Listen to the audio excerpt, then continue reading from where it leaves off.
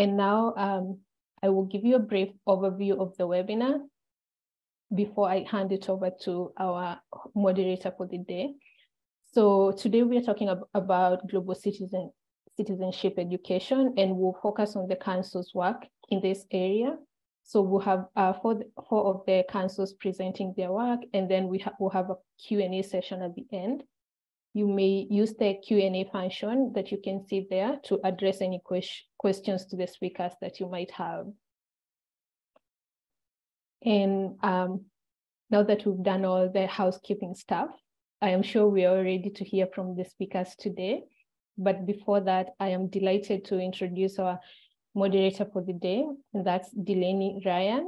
Delaney is a cultural worker, writer and artist living in Timbuktu, that is Halifax. She holds a BFA from Concordia University and received an MA in art history from Queen's University.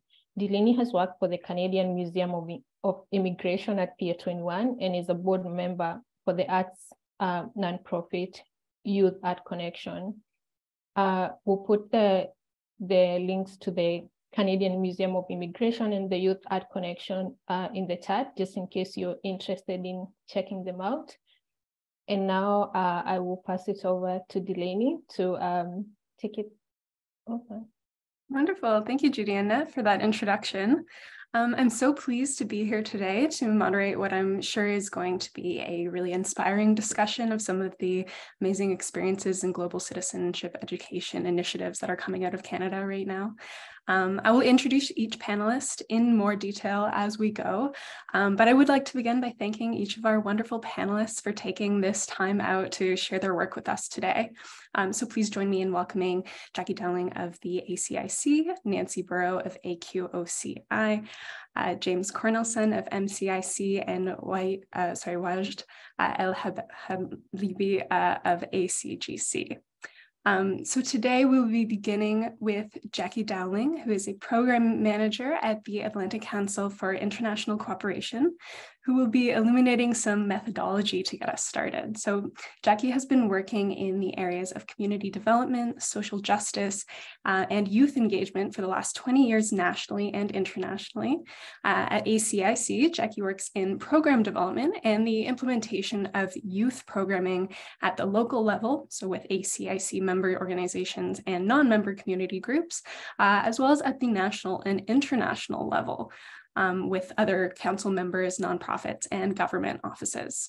And drawing on her experience to date, Jackie is currently a master's candidate for the Adult Ed in Women's Leadership and Community Development at St. Francis Xavier, Nova Scotia. So again, thank you very much for taking some time out of what I'm sure is a pretty busy life that you're leading right now. But today we'll start off with you. And so congrats and thanks for getting us started.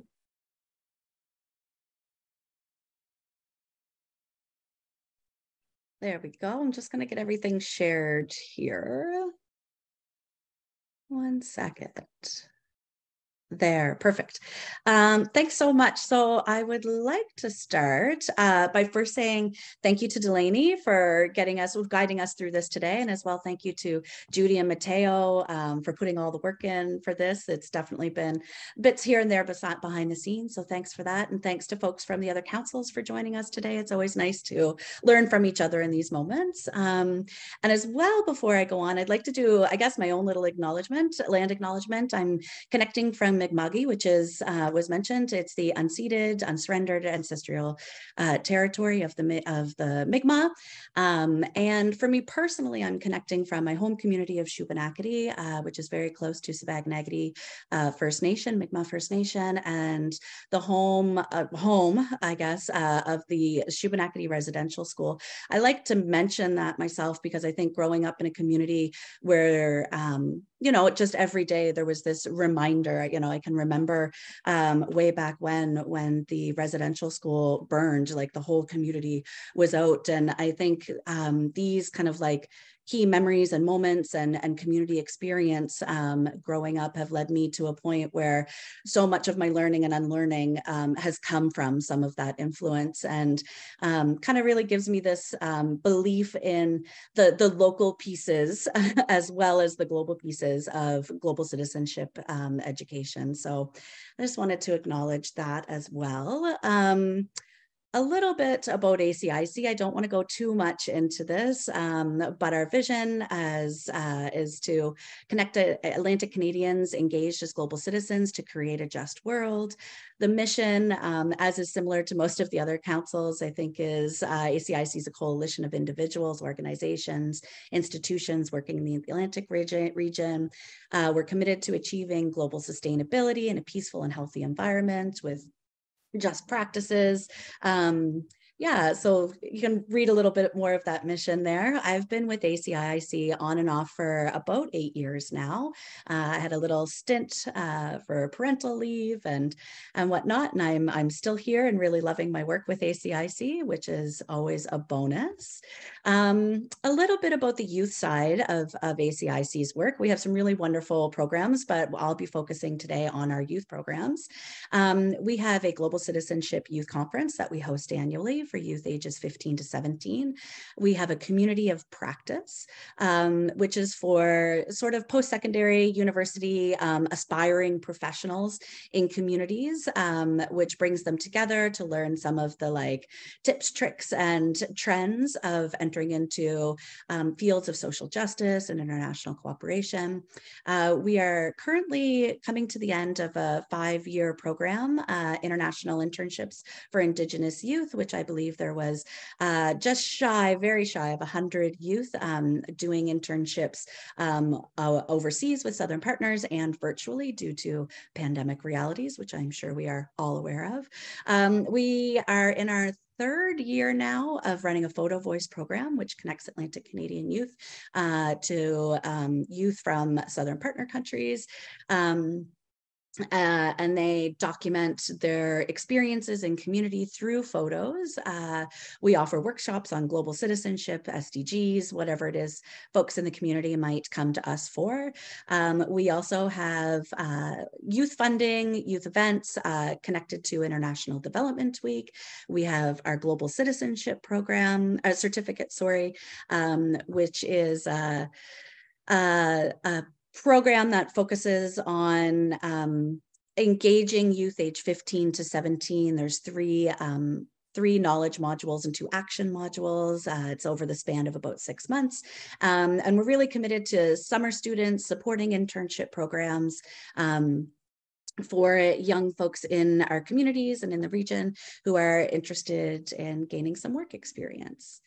When I was thinking about what I was going to touch on today, I was right in the midst of doing a bunch of promotion for our Global Citizenship Conference, which will be coming up in July.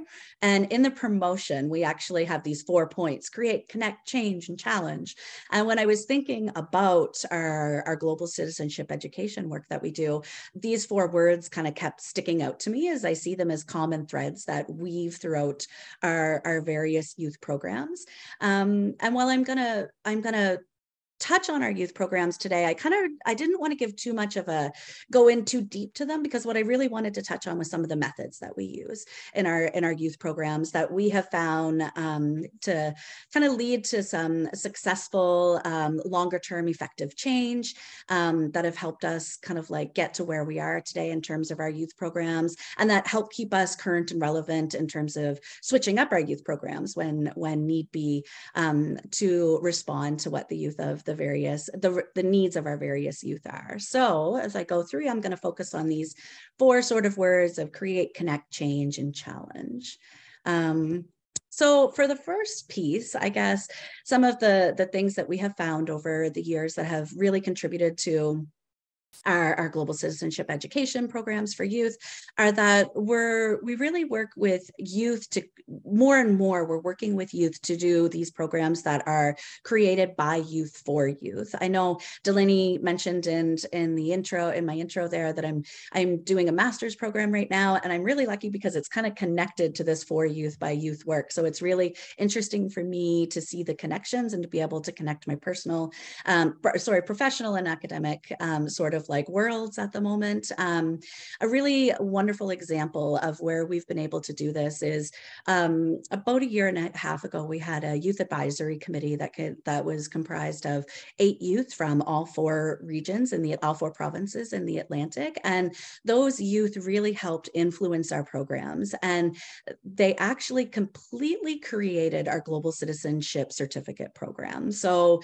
more and more, we're finding that bringing youth in, working with our summer students, with our interns who are from that youth demographic, doing these focus groups, having youth advisory councils, and having them create the programs that we are then delivering to youth is bringing about more engagement in our youth programs. And then it's wonderful for them, you know, they finish a program and it's something so solid and concrete that they can put on a resume and use, you know, as they navigate their budding professional careers or whatnot to say that they created a youth program. So we find doing more and more work around for youth by youth is really a beneficial practice. Something we've been working on for quite a while now is having programs that youth graduate through. So we've been really intentional in creating programs where youth can start out in that younger age of 14, 15 and sort of graduate through the programs if they're interested in doing that. All of our programs are standalone. You don't need to do one to do another, but we are finding more and more it's a way for us to develop deeper connections with youth. We have one youth who currently in this last year we've been working with quite a bit, and he started as a youth ambassador in 2015. So, you know, 8 years ago or so, he was a youth ambassador in one of our programs.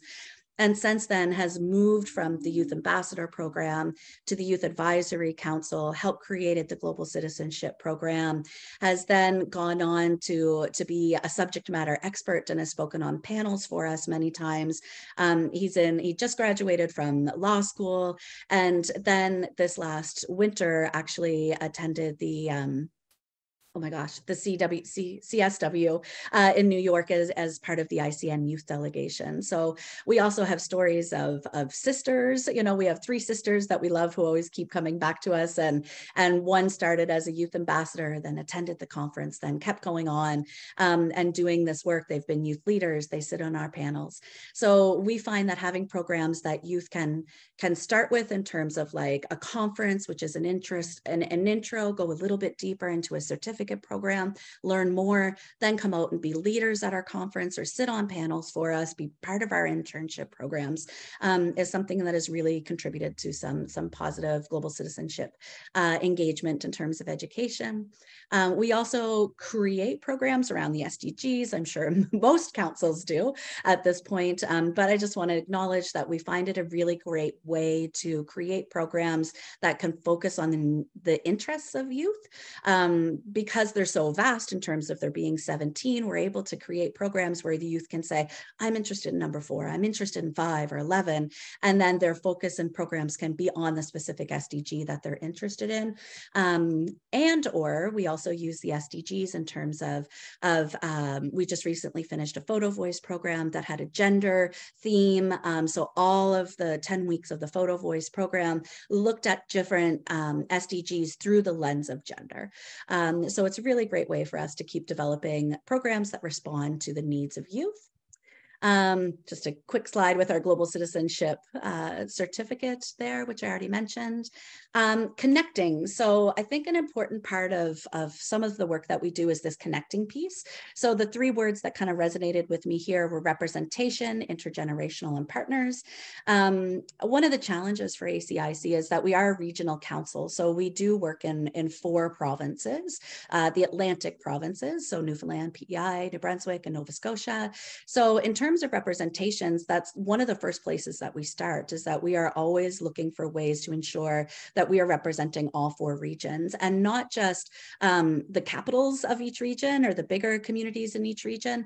You know, we have a strong partnership with the Nunavut government, and every year for about, I'd say 8 or 9 years now, we have anywhere from 3 to 5 youth, Inuit youth from the coast of Labrador, who are really actively engaged in our program. And it's almost sort of taken on a little bit of life of its own, where now we've got a sister recommending a sister and coming in and doing our program. So representation in terms of like region and where we are, and ensuring that we're incorporating the youth in our communities from more isolated rural communities, as well as when we build our programs, we like to ensure that we have youth leadership at let's say our conference, for example, that the youth leadership reflects the youth who are attending the conference. So very, you know, we often will kind of wait a little bit. It might be a bit last minute, but it's really important to us to take a look at who's attending our conference, let's say, of the 50 youth that are attending, ensure that we have leaders that represent their various identities in so many ways. So I would say representation is a piece, intergenerational. Again, go back to our conference, and it's really key to ensure that the facilitators who are there, the elders that we bring in, the community representation comes from a whole range of ages, and that intergenerational piece is always key. We try really hard with our internships and our summer placement to provide mentorship opportunities. So that might not necessarily be ACIC staff. It could be connecting the students, the youth who work with us, to members who may have nice alignment with like potential careers that youth are going into. So that's a piece that we work really hard to ensure that youth who come to work with us can leave having the needs of ACIC met and their own personal needs in terms of like finding programs that they are really interested in and working with those. The connect piece, I think it's also really important to mention partners. Our Photo Voice program is a wonderful example where for 10 weeks, you know, we just finished a program with the McWhirter Foundation in Nigeria and the Girls Empowerment Network in Malawi, connecting 30 youth, 10 from the Atlantic region here, 10 from Nigeria, 10 from Malawi. And each week we had different speakers and subject matter experts from all 3 countries to ensure that the voice that all youth are hearing comes kind of that representation piece. So I would say ensuring that when we think of our programs, that we take that connection part and who we're connecting with and be very intentional about that is also key. Just a quick screenshot of our Photo Voice galleries, which we have 2 new galleries that will be live very soon. So make sure you follow us on social media to have a quick look at our Photo Voice galleries. Change is another sort of thread that I think of often. Who are the experts? You know, we've really, I think there's like a larger sort of like trend in, you know, in various fields to really be thinking of like what experience is valued and who are the experts that we're incorporating into our programs. So with that, we've been really intentional over the last few years to start including youth voices, not just into our global citizenship education, but into our, like for youth, but into our membership programs that we do, to all the panels that we do, so that we are looking at youth as subject matter experts. And not necessarily just valuing anyone with academic experience, but looking at lived experience, academic experience. There's so much in terms of what experience is. And folks who need to be, their voices need to be heard. So really sort of like when we think of change and we think of the programs that we're doing, one way that we see being able to affect change is being intentional with the voices that we're highlighting and putting forward. And I would say we also are really intentional too with, let's say our global citizenship certificate. You know, these modules that are run, the facilitators who come in are young folks as well. We've really heard from our younger audience that seeing like people who reflect their age and their identities is key to them. So we are responding in that way as well. I think in all of our programs, I know it's a bit of like a reflection tool or an evaluation tool, but the what, so what, now what really comes into how we talk about change in our youth programs and our global citizenship programs. So, you know, this is sort of like, what have we learned? What does that mean? Now, what do we do with it? Really using that as a bit of a thread to help affect change, to shift perspectives. And then I'm going to get to the last one here. I feel like I'm coming up on 10 minutes, so somebody feel free to let me know if I'm getting close.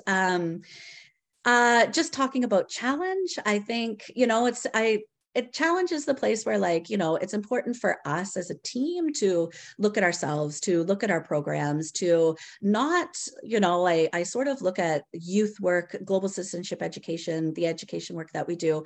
I hold all of like the programming really lightly, because it's not, you know, it can be really personal. You can get attached to something and you can think like, I want this program to keep going or to be this, or I put this much work into it.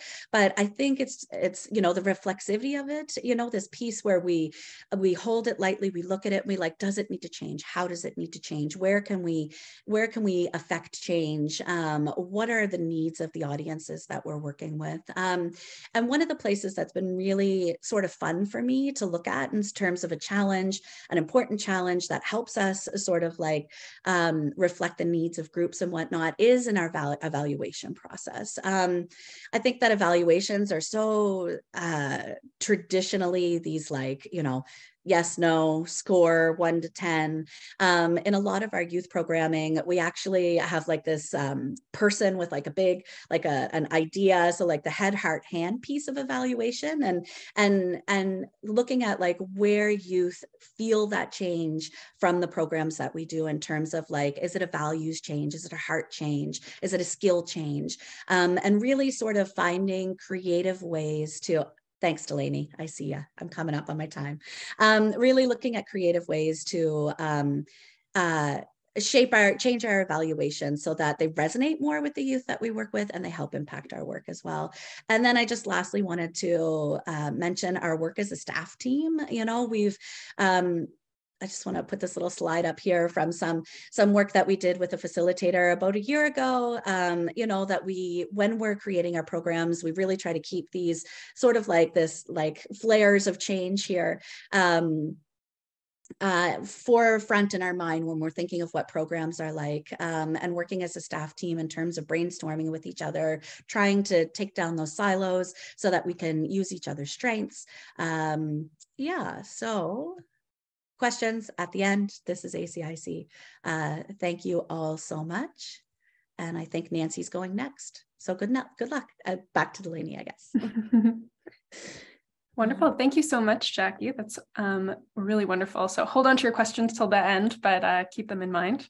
OK, je vais maintenant parler français pour présenter notre prochaine panéliste. Speak in French Nancy to present Burrows. our next Nancy nous presenter, rejoint Nancy du Québec. Burrows. She's coming from Quebec today, where she's responsible for ACOC.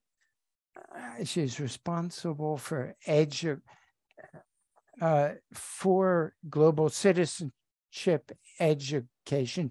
She's been working for 30 years as a liaison agent for the World Women's March up until 2006. At the OKC, she worked up until 2018. She's responsible for implementing an action plan to increase awareness and mobilization of Quebec's populations with regard to international solidarity. The background for her engagement is involved with the international struggle against sexism and homophobia with an intersectional feminist point of view. There you go, Nancy. Thank you. Can you hear me now? That's great. Thank you to everyone. I'll be presenting the overall vision of global citizenship developed by ICN and its member. And I'll end the presentation with a very special project that's stimulating in GCE that we're using in Quebec at the present time.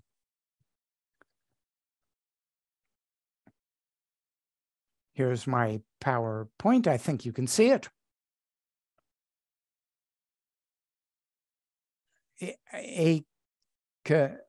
See, it's like the other councils, but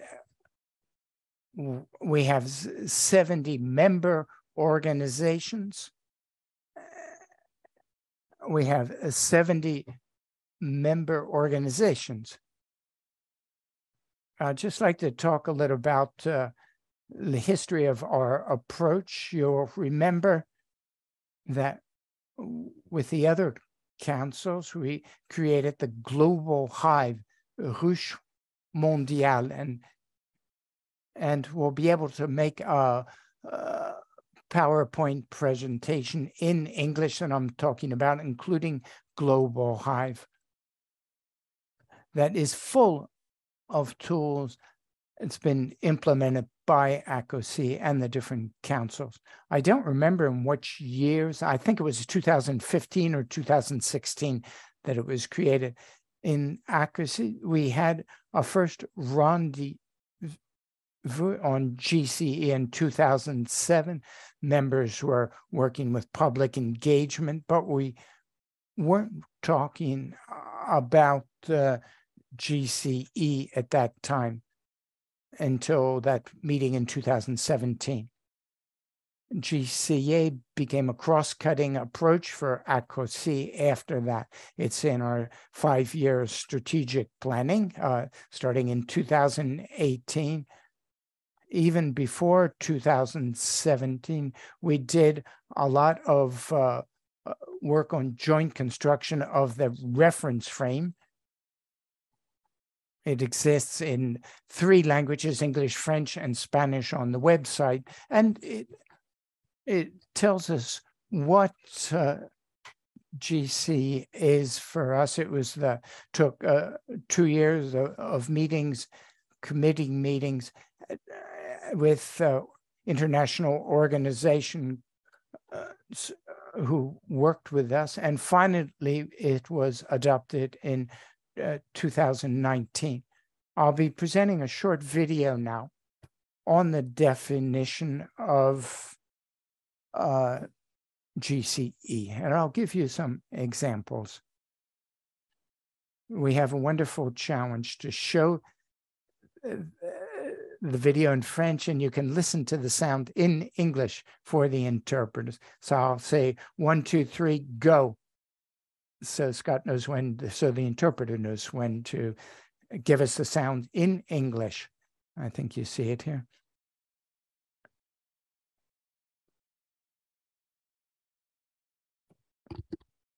Here at the Association Québécoise des Organismes de Coopération Internationale, ACOC, we recognize that the world we live in is rife with economic, political, social, and environmental inequalities. Unequal power structures exist in our society, as well as between peoples and nations. We believe that we have a collective responsibility to make change in order to create a more just and equitable world. This is why ACOC adopted a common definition of global citizenship education during its 2019 General Assembly. Global Citizenship Education, GCE, is a response to the urgent need for action on local and global issues. It is based on a recognition of the self-determination and interdependence of people and their interaction with all living beings, individual and collective commitments to the promotion of women's rights, human rights, and the environment, and the affirmation that we are all responsible for the world. GCE allows us to understand the structural causes of power dynamics that create injustice and inequality. A true call to action, GCE is a set of practices that promote solidarity, learning, awareness building, and concrete positive social transformation. It prioritizes an active and reciprocal approach with individuals and communities for the purpose of co-constructing soft skills and the power to act. Action in GCE is oriented around 5 major pillars: Awareness building, to inform the public of the many different elements involved in international solidarity. Training, to reinforce skills and understand power dynamics and inequality, both at a local level and internationally. Research, to enrich or develop new understandings in a spirit of collaboration with individuals and groups. Mobilizing, to bring people together in a collective movement that values community and learning through action.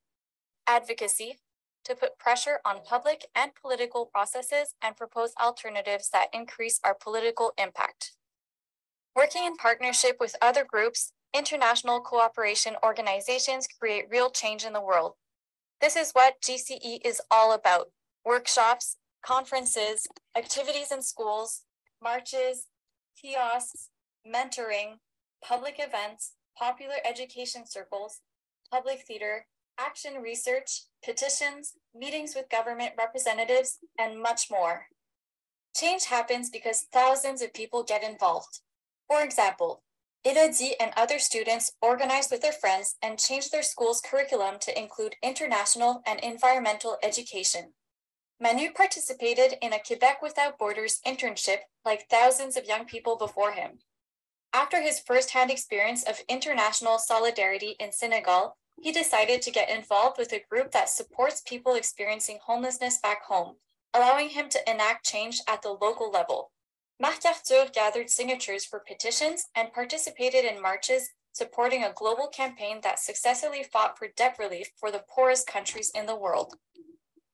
Aisha and other young people in her community created an anti-bullying application to teach high school students about inclusion. Following a variety of pressure tactics and awareness campaigns, David's organization succeeded in obtaining Fair Trade City status for their municipality. Following a conference by activists for women's rights, more and more Quebecers, like Rashida, can understand the injustices and impacts that Canadian mining companies have on women and Indigenous peoples. That's what GCE is all about. People organizing to create local change by developing bonds of solidarity and mutual aid. Each group and individual is free to adapt GCE to meet their needs. Through their engagement, their work building awareness, organizing and advocating, and by sharing their experiences, participants become agents of change, helping to build a more egalitarian, just, equitable, inclusive, sustainable, mutually supportive, and peaceful world. GCE is a global initiative that develops and reinforces the skills, abilities, and engagement of individuals and collectives alike. These three transformative pillars lead to personal changes in our lifestyle, actions, and behaviors, changes in our relationships with others and the planet, and systemic changes in our policies and our environmental and socio-economic structures. GCE helps reinforce the development of more just and equitable relationships built on reciprocity and interdependence between individuals and peoples. To really see what GCE is all about, we have to look at the work on the ground. Thanks to the tireless efforts of thousands of people involved with international solidarity and cooperation organizations, we get closer every day to a more just and egalitarian world where human rights are respected. GCE serves as a blueprint for action and as a common frame of reference within which we can work together towards a better world, here and everywhere. If you want to learn more, information about GCE is available on ACOSI's website in French, Spanish, and English at www.acosi.qc.ca/ECM.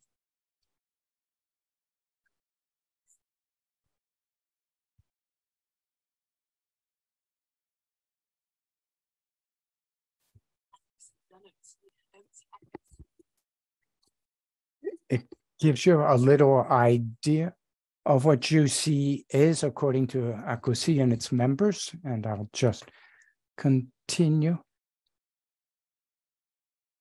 Let me go back to my PowerPoint now.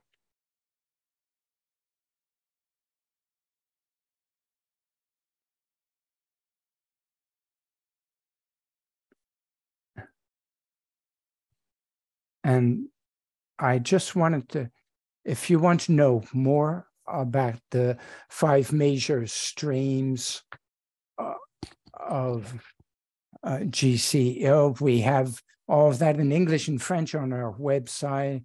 We talk about why, for whom, what, etc.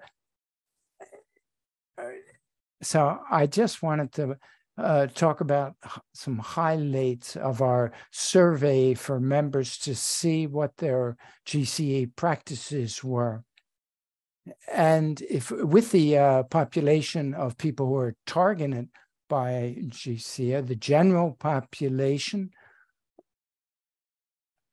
most of our work is that, and then for followed by youth 18 to 35, and then we 63% also were school-aged children.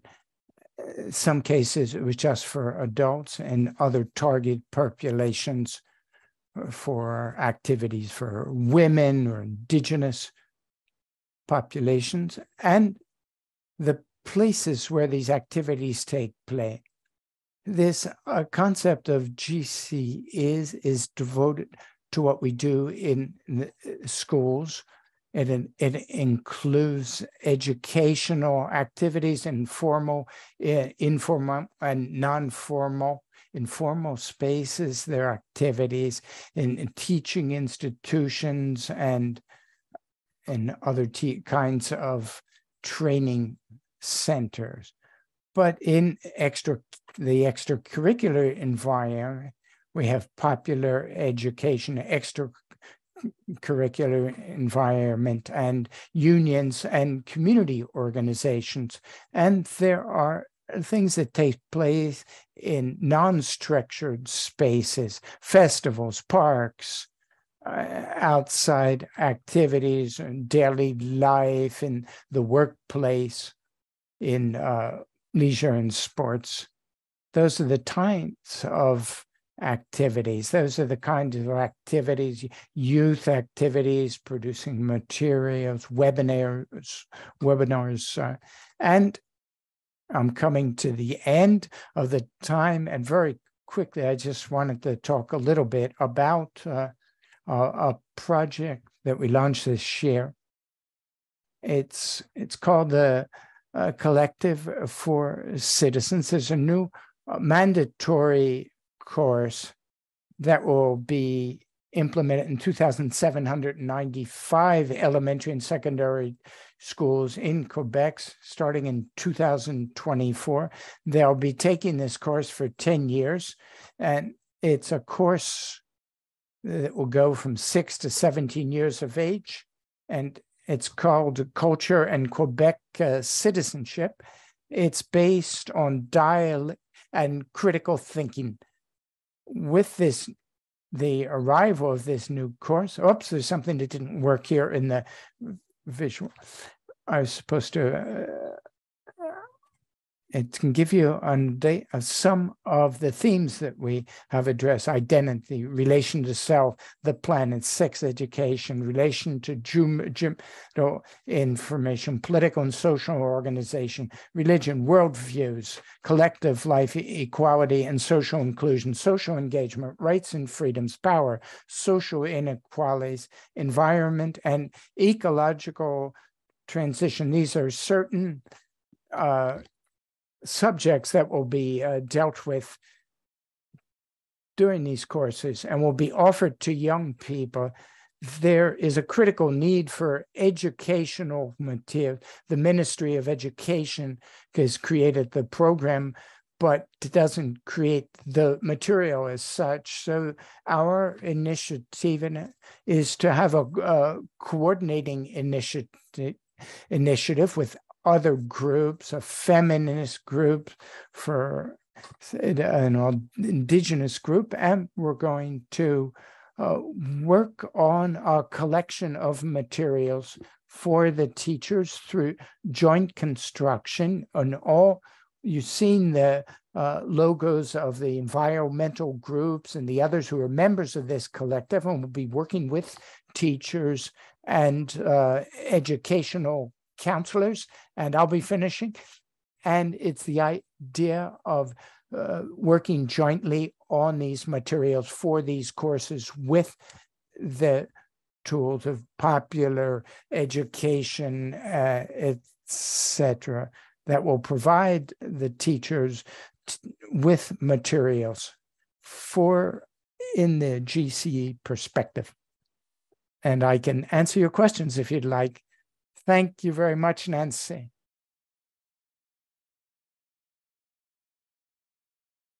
But today we have James Kornelsen. He's joining us from Manitoba Council for International Cooperation in Winnipeg, along with Aline, who will be kind of talking more about some of the creative work that MCIC has been doing with youth. But James has worked in the field of international development and humanitarian assistance for 18 years. So as a teacher by profession, James served as a community development worker with Mennonite Central Committee in Mozambique, and later went on to work as a public engagement coordinator for Canadian Foodgrains Bank. So James' experience in public engagement includes leading numerous learning tours on global food security to countries in the sub-Saharan Africa, Asia, Central America, and the Middle East. And he has developed educational activities for Canadians to learn about global issues and given leadership to learning and advocacy campaigns, encouraging Canada to do more on international aid and development assistance. So thank you very much for being here, James and Aline. And you can go right ahead. Thanks so much, Delaney, and thanks to the other presenters. I'm happy to be here and joining you from Treaty 1 territory, the ancestral lands of Anishinaabe, Cree, Oji-Cree, Dakota, and Dene nations, and also the national homeland of the Red River Métis. I'm going to talk to you today a little bit about arts-based engagement and specifically spoken word, so it's a bit more specific. I want to say up front that what I'm sharing is really the work of our Inspire team, partners, participants, and MCIC has been doing programming with schools in Manitoba for many years. So I want to give a quick overview of some of our schools programming and then focus more specifically on our spoken word project called Voices for Change.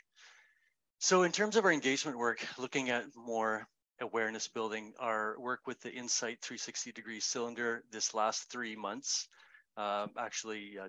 January, February, March, was mainly about raising awareness and showing global stories for students and youth on global issues and sustainable development. Just a few numbers there for you to show you the wider kind of engagement. And also book lists. We do reading challenges and book lists, and so these are sent out to school libraries, and librarians are invited to put up displays during International Development Week. And this is another example of sort of building awareness. And they love the classroom pizza parties, by the way. Our classroom workshops take the approach of engaging directly with students and educators using an experiential approach, which goes deeper into topics related to the SDGs. So those are very hands-on. And we have a variety of workshops that we deliver, both directly to students inside classrooms by request, but also we model them for teachers in professional development sessions. And so we work very closely with teachers across Manitoba. And speaking of which, we really appreciate building relationships. I think that's something Jackie mentioned and is very important to the way we do the public engagement work. We recognize teachers as strategic partners, so amplifying their own voices and their role in encouraging global citizenship amongst Manitoba students and youth. So a big focus of our programming is to give students a voice, to recognize that voice either by creating contests or recognizing their achievements.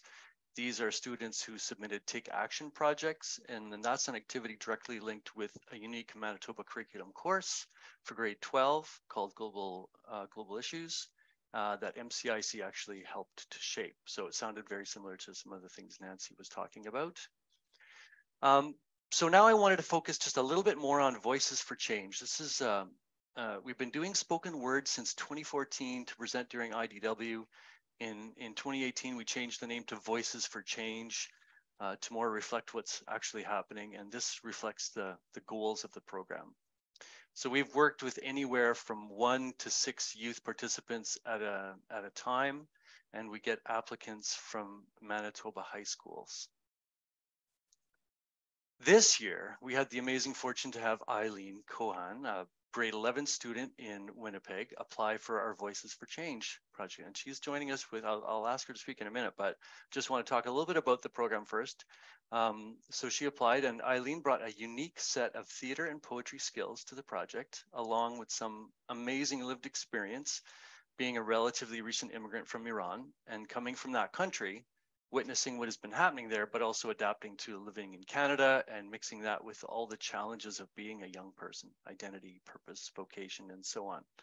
And all this, Eileen was able to put eloquently into her poem called Someday.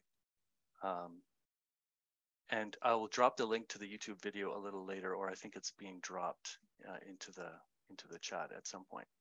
So, and then, of course, it's performed. And perform it, she has definitely done. She's performed it on radio, Zoom, in person, and at a few different events to about 400 people at a few different events. So including the International Development Week event at the Manitoba Legislature last February, lots of elected officials in the mix here with other partners and staff and whatnot from MCIC's circle and network. So Eileen continues to receive requests to perform. Her video has been viewed about 1,800 times, and she's, it's a bit long to share in this short presentation, but again, I'll share the link so you can check it out. Please share if you feel led. She also featured on CBC's local radio program, Up to Speed. And coincidentally, this radio feature was facilitated because somebody reached out from the CBC once they saw it by a CBC staffer who happened to be a past participant of our Voices for Change project a few years ago. So that was a pretty cool connection. And the IDW, International Development Week performance, was also featured in other media. For example, the Winnipeg Free Press, which is our local newspaper here in Winnipeg. So some of the key aspects of spoken word or slam poetry, which is called, as a tool for global citizenship. Some of these aspects are, number one, youth. You need youth with skills and interest in theater, along with their passion, knowledge, and lived experience. Number two, this is arts-based engagement, something that engages a person through their creativity, intuition, and imagination. And these are the things that actually move us. And when we say move us, they create change. So empathy, not surprisingly, is also associated with that same part of the brain. So logic and science, of course, they form the basis of what we do, but we are really moved as human beings through the creative, imaginative, and intuitive parts of our brains. And it's kind of the why and the how of social change. I want to talk a little bit about a third thing, which is development expertise. So we work with a consultant named Steve Locke. He is an MCI. He's been an MCIC partner for many years. Helped us introduce slam poetry. He calls it slam poetry. We call it spoken word. He has experience, a lot of experience working in the Manitoba school context, so with youth. So he's also deeply committed to youth development. And according to Steve, I had a nice interview with him the other day. Slam has a big impact because it has calls to action embedded in the genre. And it's performed live, so there's an immediate emotional connection with an audience, and it puts the artist as an instrument for social change. Steve creates the environment for creativity. And, it has some risk and vulnerability to it, but the approach he takes is also to bring his own vulnerability. He inspires confidence in participants through the development sessions, and it's by nature a participatory process. So production and promotion is, of course, I can't say enough about the skills of our team members who bring the art to life through video, medium, and using various platforms to connect with all kinds of audiences. But I should note the emphasis is on the live performances, whether it's virtual or an in-person. So those live experiences are really important. A little bit of the background of the making of. And Eileen, I'm not sure if you saw that or not, but this is just one of the ways we just promoted it. I'm going to end with a quote from a participant of a live online event featuring Someday, the poem. This is also a young Iranian woman, an immigrant who happens to be from Alberta and who is active in organizing within the Iranian community there and beyond, and who actually attended one of the online events. And I quote, Eileen's words were like a review of all the emotions I experienced as an Iranian woman and as an immigrant. The pain that we went through over the years and grew up with and could never have been spoken of because of Iran's dictatorship regime was being said aloud by Eileen. Her poem was a reminder for me that not a single Iranian woman could experience a normal life, whether they lived inside Iran or not, although being in Iran is much worse. This photo I wanted to include because it was taken at the annual Yalda night with the Iranian community of Manitoba, where she also performed it live. And I'm extremely excited. First of all, I wanted to say again, another shout out to our team who worked together to bring about this type of programming. Proud to share about their work as for me, someone who pulls like reports together and that sort of thing. So yeah, I just want to give Eileen a chance. At first, I was interviewing her the other day saying, hey, tell me a bit more about this project, its impact on you. And she said she volunteered quickly to come and be a part of this webinar. So I wanted to give Eileen a couple of minutes to just share a little bit about it. So Eileen, if you can unmute and just talk a little bit about, I'll just give you three quick questions. The first one is, how and why did you first get involved in Voices for Change? Well, first off, thank you so much for everything. Like being here is pretty cool. I'm like not I sure we always can hear. love. Can folks hear her?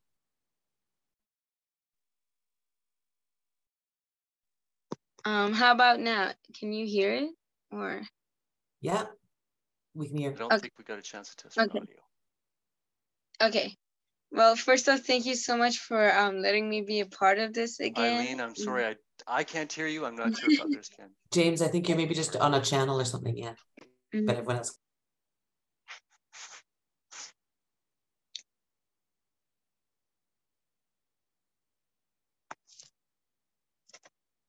Sorry, Eileen, you can Eileen. go ahead. Okay.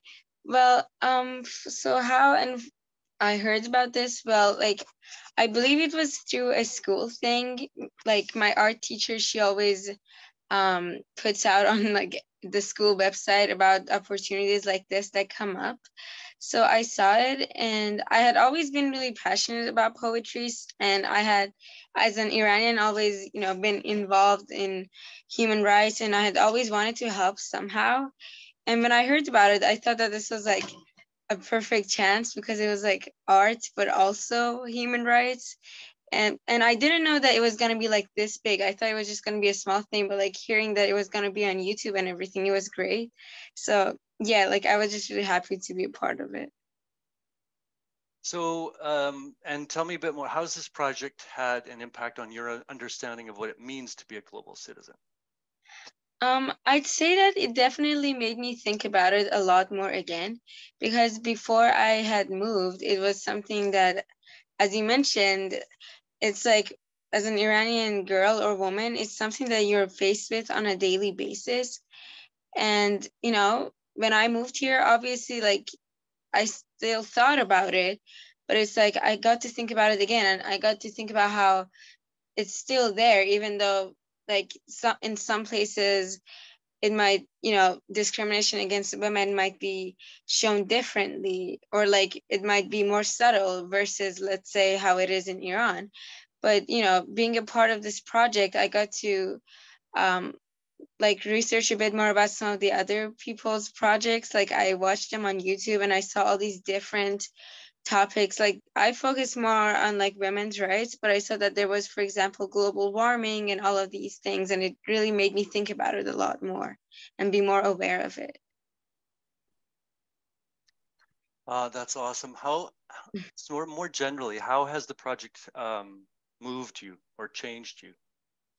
I had always wanted to somehow share my experiences, like to someone who isn't necessarily in my close group of friends or isn't my family, and just like being able to actually put in all these things that I've experienced and felt in the past couple of years in a poem. it made all these experiences more concrete, like, because, you know, when time passes, things become memories. So you aren't really aware of all the things that happened to you, but just like writing it down like that and then performing it made me realize that it's always going to be a part of my life. So that's great. We got about a minute left, and I just wondered if you had anything else you wanted to add before you have to go back to class. I know you're probably skipping class to be here, and that's okay. My teacher's fine. Well, honestly, I'd say that, like, I think art has always been a part of, you know, being able to bring about change in the world, like whether that's like music or poetry or paintings or just going to art galleries. And I feel like it's always going to be a part of that, because things like what's happening in Iran they're always going to be relevant. So like, as long as things are happening, poetry is going to happen as well. So yeah, that's what I would say. Thanks. Thank you so much for joining us. It's always great to connect.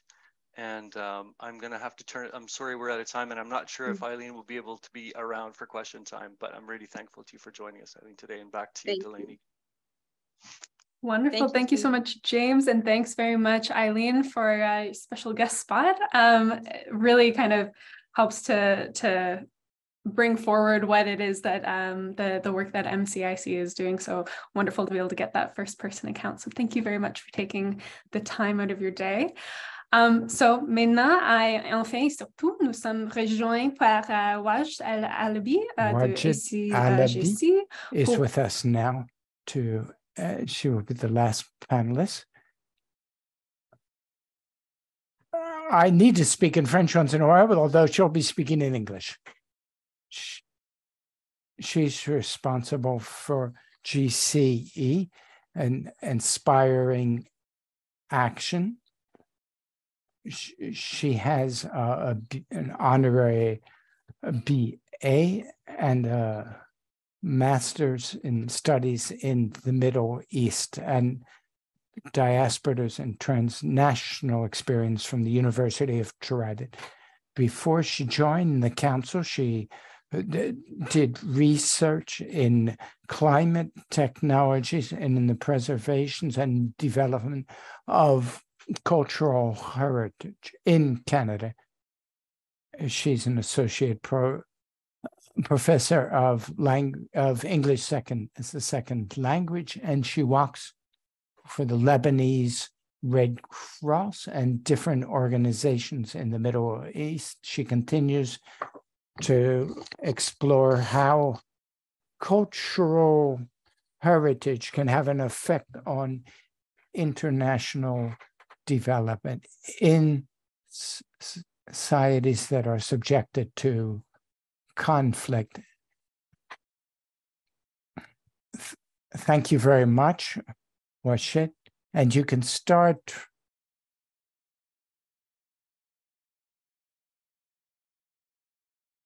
Okay, hello everyone. Thank you so much, Delaney, for the introductions, and thank you for having me. My name is Wajid, and I am currently the Global Citizenship Education Lead for Inspiring Action program, and I'm looking forward to sharing with you who we are as an organization, our approach to global citizenship education, and some of the programs that we have held and continue to implement to promote global citizenship in Alberta. So the Alberta Council for Global Cooperation, or ACGC, is a network of over 40 Alberta-based member organizations and individuals focused on sustainable development and global citizenship. We aim to mobilize Albertans to become more active global citizens engaged in sustainable development and gender equality, especially through increasing awareness, sharing knowledge, and strengthening connections to act on global issues. Our vision is that all people can fulfill their potential and prosper, become engaged citizens in peaceful, just, and inclusive societies, and thrive in a healthy, sustainable world. Again, we aim to largely mobilize Albertans to become global citizens. And we do this by building the capacity of network organizations representing members' interests with government and others, and increasing the awareness, knowledge, and connections of Albertans in global issues. One of our primary vehicles of global citizenship promotion and knowledge transmission is really education. At ACGC, we understand global citizenship education to be an ethos and a way in which to see and understand the world. It refers to a sense of belonging to the global community and common humanity, with its presumed members experiencing solidarity and collective identity among themselves, and collective responsibility to act at the global and the local level. ACGC's Learn, Share, Act model of global citizenship education is based on cognitive, social, emotional, and behavioral domains of learning, with the idea being that when learning opportunities are designed and implemented with these three domains considered, outcomes and engagement will be stronger. We view global citizenship education to encompass the programs, conversations, resources, and guides that allow educators and youth to embody this concept of global citizenship. Two of our main youth programs targeting youth aged 18 to 24 include our SDG Hub and our Global Connect program. The SDG Hub, which ended in its 5th and final year just in February, was designed with the aim of providing opportunities for young people in Alberta to fulfill the mandate of the United Nations Sustainable Development Goals. The Hub was a space for young Albertan residents to meet and engage in a meaningful dialogue, to collaborate, and take action in their communities on issues that they're passionate about. The youth also had a chance to develop personal and employment-related skills, to learn from mentors, and to increase their awareness of the benefits of serving their communities. Over the past 5 years, we've seen 49 youth complete this program with us. A second major youth experiential learning program is Global Connect, which ACGC has been running since 2010, though it was previously called the Change Your World Youth Leadership Program. In the past, youth traveled internationally to visit international development projects in places like Ethiopia and Peru, run collaboratively by our partner organizations. Beginning in 2019, with limits on international travel, we started taking a new approach. We started partnering with our members and other projects and initiatives to provide youth the opportunity to learn about international cooperation through dialogue and practical hands-on learning via site visits to Alberta-based organizations working in the fields of international development. So over the summer and into the fall, Global Connect participants implement public engagement activities by opening up conversations around some of the lessons learned throughout the Global Connect experience. In addition to youth programs, ACGC is largely focusing on targeting children in K-12 and educators working with these groups. So these include resources and workshops. And the following 3 resources are the primary current ones offered by ACGC. Our Problem and Solution Trees resource was originally created in partnership with an Edmonton school in 2017 to 18. But in 2020 and 21, we redesigned the workshops and released in early 2022. And this consisted of various case studies on 2 change makers. And this resource models how to use problem and solution trees, which is a type of mind map used by international development organizations to think through the root causes of a community issue, to take appropriate action, and to evaluate the impact. Another resource is our Beyond a Single Stories activity, created between 2020 and 21. This was designed to allow grades 7 to 12 students to explore the ways that intersecting identities can affect a person's reality and quality of life. By considering these diverse viewpoints within a community, students can really gain an understanding of the complexities of a certain community's challenges and strengths. Each case study was provided and in the activity was created in partnership and solidarity with an international cooperation organizations and its international partners. For example, we feature a case study developed with Canadian Women for Women in Afghanistan and an India case study developed from the Alberta-based organization COST. Our third major resource is one that James already sort of touched on, and it's called the Better World is in Sight project. And following the successful deployment of the immersive Better World is in Sight dome across the prairies, ACGC repackaged the contents and the workshops to be able to offer an opportunity for Alberta schools to continue to engage with the content in a new way. And this consisted of creating immersive 3D cardboard glasses that could be connected to student phones where they could watch videos on various international and global issues.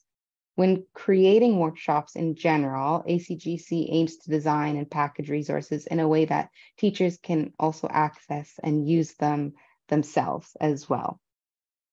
In addition to physical resources and classroom workshops, ACGC virtually holds an educator community of practice or an educator roundtable once a month. And this started in the spring of 2020 with the onset of COVID-19, where ACGC began regular meetings of teachers to offer a space for support and engagement. And the first year this started as a spring book club, but the desire of teachers to stay connected meant that the following 2 years, we designed something different, particularly an educator community of practice. And from 2022 to 2023, we began calling this initiative a roundtable. And we really focused on connecting ACGC member organizations and their experiences with the educators. So the educators meet 6 to 7 times per school year from October to June, and they discuss topics such as deliberative dialogue in classrooms and terror management in students. ACGC has also a yearly presence at multiple teachers' conventions across the province where workshops are held to teach educators how to use these various tools and resources. And that is what we have for you today. I'm happy to take any questions, and thank you so much again for listening. Wonderful. Merci beaucoup, West. So we will be moving on to the questions portion of this webinar. So if you do have any questions, please feel free to put them in the chat there and we will pull them up. We'll grab all of our panelists together. So you can take a moment to put in any questions that you may have. What I may just start us off with, if we have everyone here, is I'm interested to know how you found that for this kind of work in education and in connecting with youth particularly, have you found that the COVID-19 pandemic and the transition to working remotely, how did that affect what you were doing and the kind of work that you were able to do? And do you find that there are things that you've learned from that period of time that you're going to be taking forward, or maybe you're just feeling happy to be able to go back to more kind of in-person work as we move forward out of the emergency phase of the pandemic? But I'd be interested to know if you have any kind of thoughts on how that affected what you're actually able to do. So that's more of an open question if we have anyone who wants to pipe up.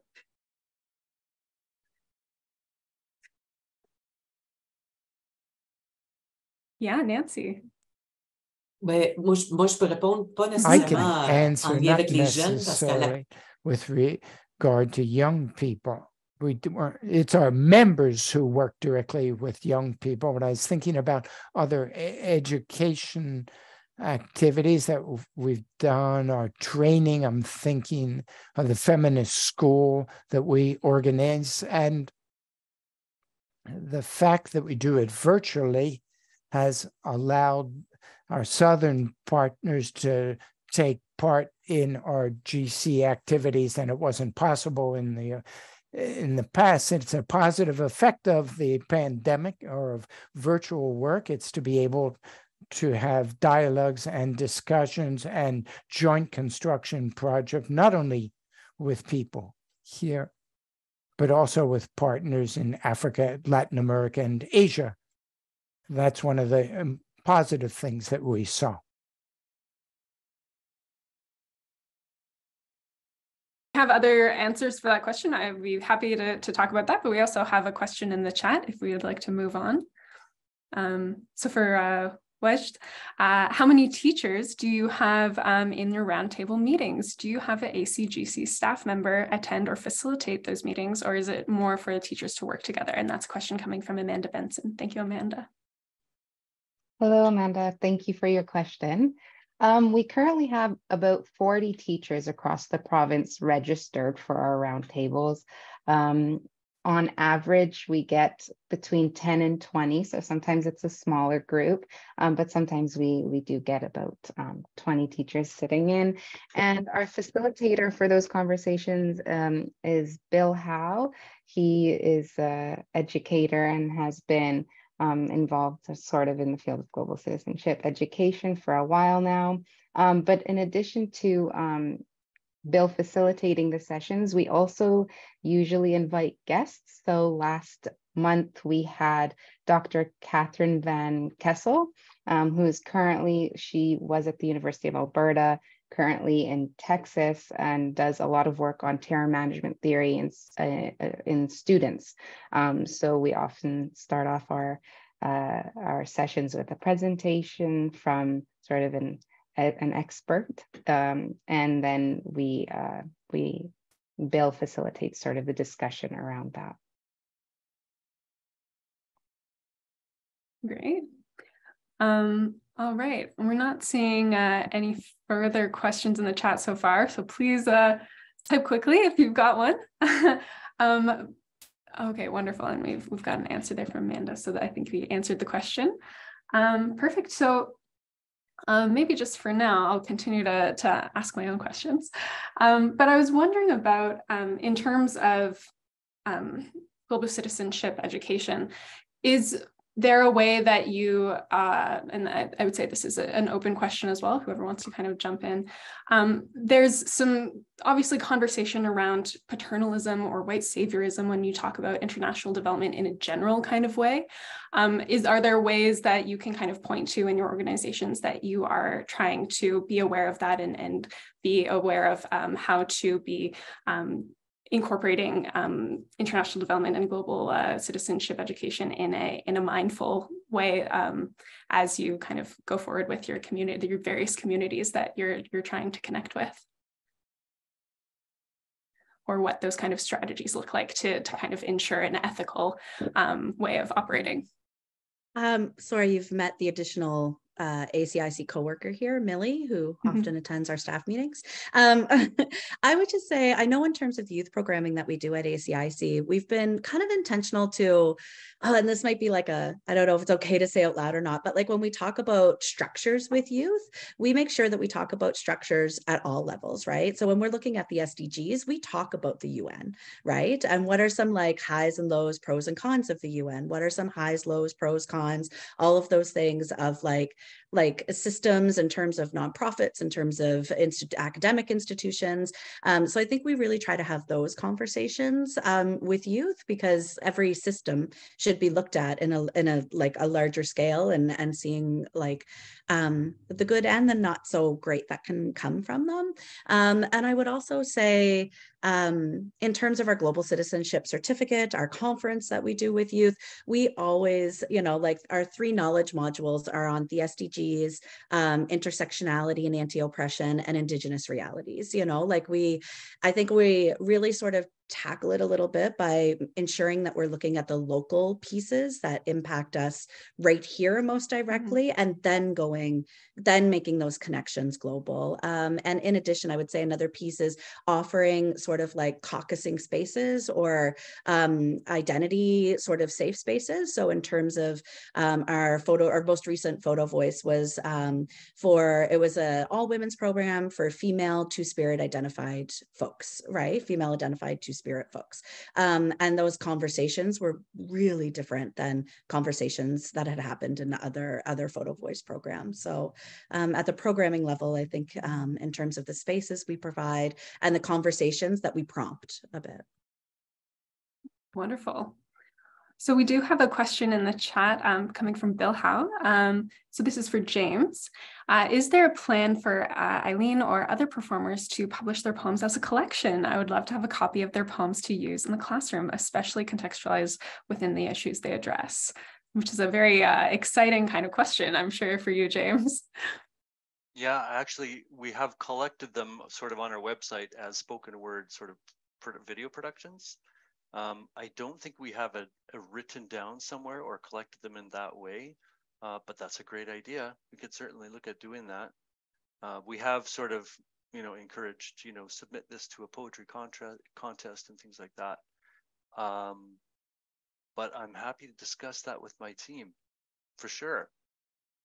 Wonderful. And we might come out of this with a new publication on our hands.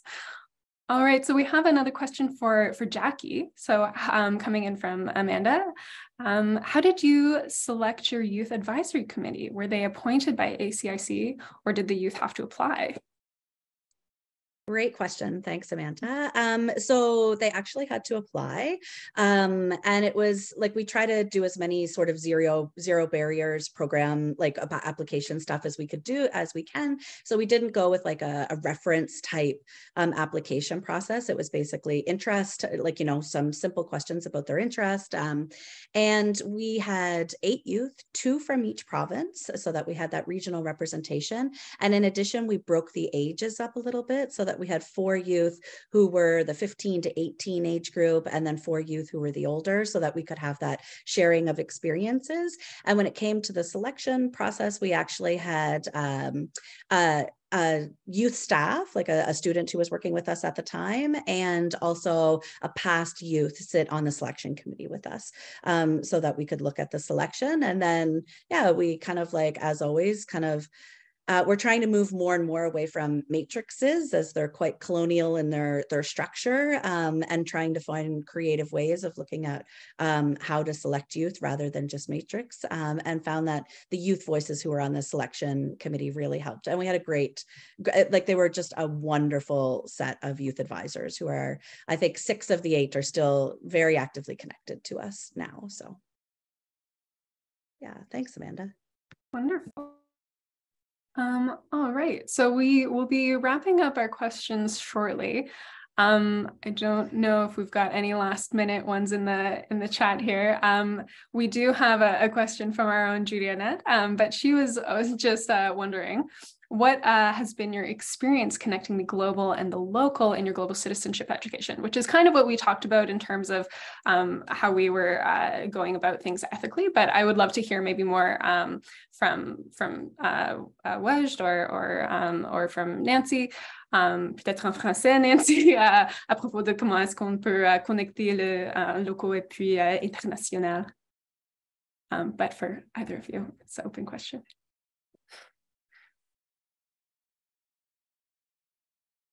I can jump in. So I think we've found that it is difficult sometimes for youth here to feel that global issues are relevant to them, because it seems very far away and they feel far removed.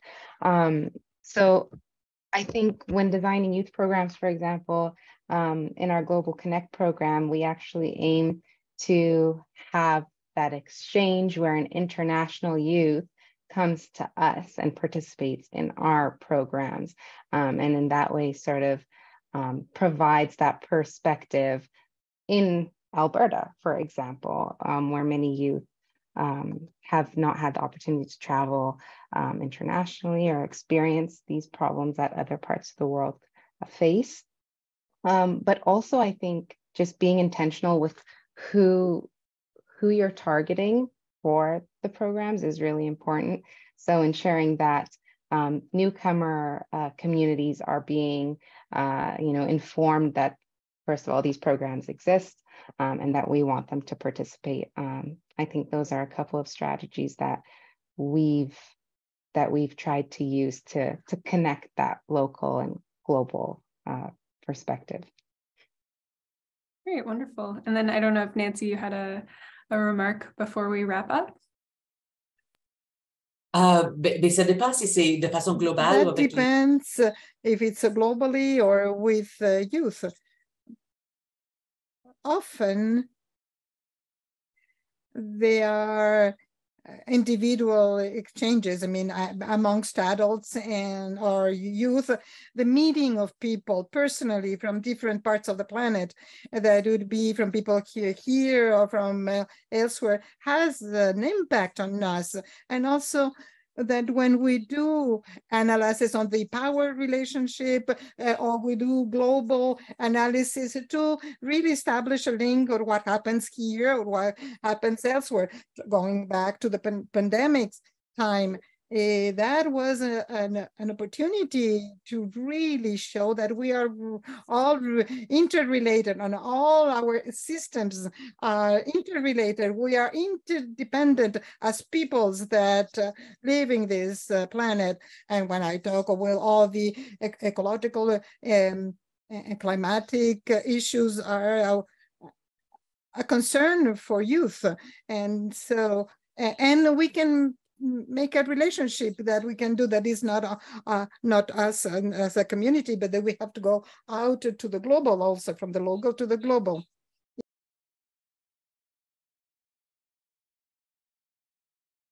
The world beyond you is very much going to affect your life on a micro level. It's definitely kind of came to light for a lot of folks in a more real way than we might be used to. All right, folks. Well, thank you so much. Merci beaucoup à tous. I'm going to pass it along to Judy and Annette back to wrap us all up here. But I do want to just say before we wrap up, thank you so much to our panelists, as well as Eileen, who's had to head out, but wonderful to have her come in here and chat with us today. But yeah, thank you so much. I'll pass it along to you, Judy and Annette. Thank you so much, Delaney, and thank you, everyone. That was really nice. I was taking notes, so it's always good to learn from everyone. Thanks for taking the time to attend and join us. And if you want to learn more about the topic that we just talked about, you can check out the council's website or the ICN website and sign up for our newsletter and all that. Yeah, and we'll have other events that we are hosting throughout the year related to this and public engagement. So you're always welcome to attend and let us know what you think. And I also wanted to thank the panelists for all your insights. It's really nice to hear about all your work. So that was really good. And obviously, Delaney, thank you for moderating the conversation and doing such a great job. And Mateo, who is not here, he's in the background, but making sure things are running smoothly. So thank you so much for that. Yeah, and I hope you, oh, okay, yes, there are other 4 councils that we didn't hear about their work. Yes, we'll be hosting another webinar like this in the fall to highlight the other councils' work. So keep an eye out for that, and we'll let you know once that's planned. Yeah, thank you so much, and I hope you enjoy the rest of your day.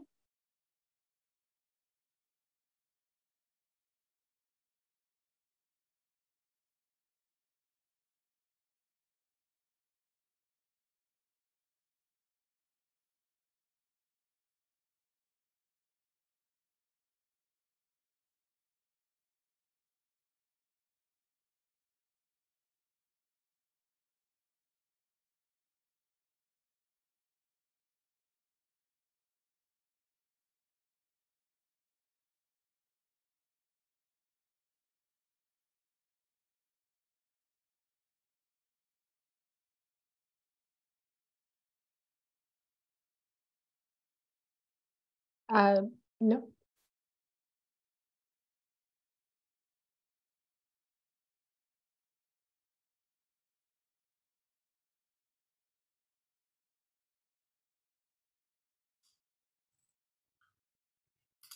Okay.